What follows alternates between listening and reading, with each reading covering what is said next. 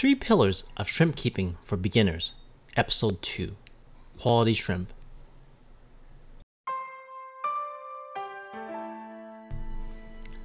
I believe there are 3 main pillars in successful shrimp keeping and breeding. In this video, we'll discuss the next one, quality shrimp.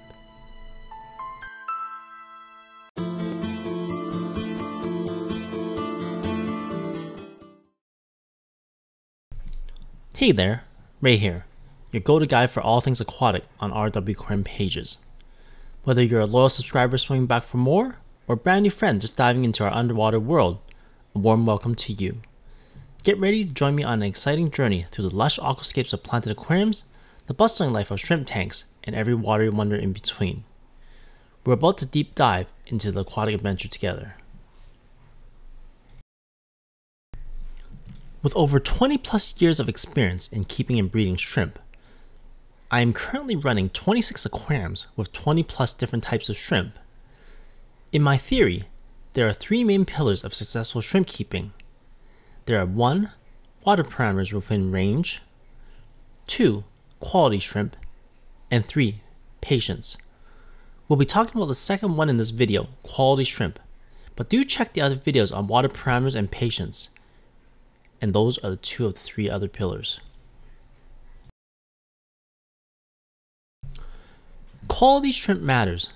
Unless you're living in Asia where the shrimp are naturally living, most of the shrimp that is from Europe or America is imported at one point or another. There's nothing wrong with imported shrimp, but there are many different quality of shrimp. In most cases I've seen, fish stores import cheap shrimp, whereas instead of the quality shrimp isn't as good as locally bred. There's a few reasons for this, but mostly profitability, cost, and sustainability business-wise. Looking at the price list for cheaper imported Neocaridina shrimp, for example the cherry shrimp, they're about 10 cents each, add-on shipping, dead on arrivals, import fees, import certificates, and it adds up to a few dollars, but it's still pretty cheap.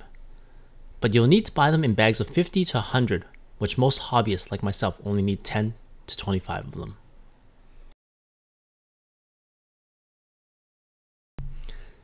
Buying these cheap imported shrimp allows fish stores to lower their cost and gain the most profit. Cheaper imported shrimp are grown in semi-dirty ponds outdoors, and sometimes, many times, they're full of diseases. I did a recent test to validate my previous experiences. I imported a bag of 100 imported cheap shrimp. A few things that I've noticed: there were a few deaths as travel is about 3 days from Asia. They were jam-packed in bags of 50s in each bag.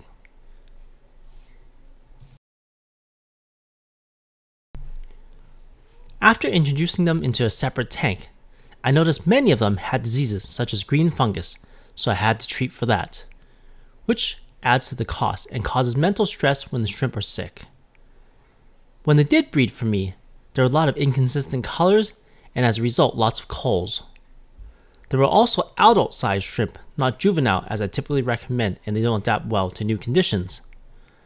Adult shrimp can be past their prime breeding age, but in the end, large colorful shrimp do sell more. On the other end of the spectrum, my friend imported some more expensive and higher quality Neocaridina shrimp from Taiwan and from a reputable breeder.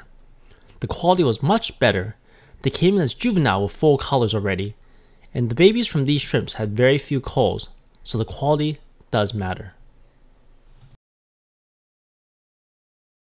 The other alternative is locally bred shrimp, where sometimes it's passionate breeders with high quality shrimp that was imported before.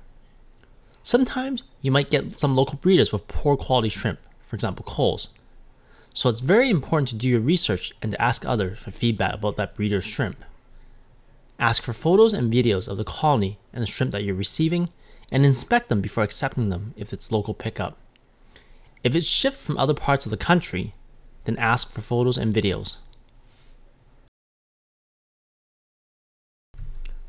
I made a video about a few unethical breeders who sold me 20 males and 0 females. A little bit disappointed in these breeders for sure. Locally bred shrimp are also adapted to your local water, which might have some trace elements that the shrimp are used to. It's hard to explain this theory as you'll need extensive water analysis and ICP test to test out all the elements inside the water. To summarize, quality shrimp does matter, and in terms of young juvenile that's in their prime breeding age or less cull that passes on to the next generation.